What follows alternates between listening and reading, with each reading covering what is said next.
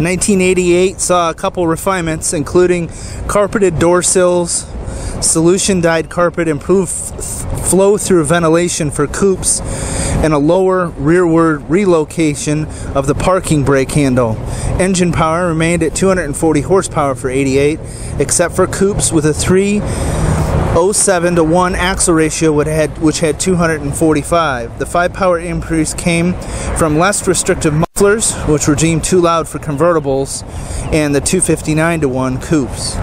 This beautiful convertible, 1988, with only 71,000 miles on it, is an automatic.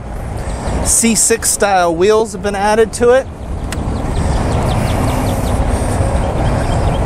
Bilstein shocks. A beautiful white top that is in excellent shape. And as you can see, a custom interior. Sticking with the white-red theme. Interior's in great shape.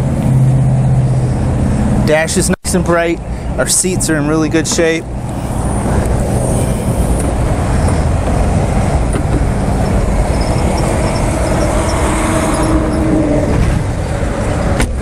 And the paint on the car is in great shape as well, with tons of tread depth on these Michelin tires.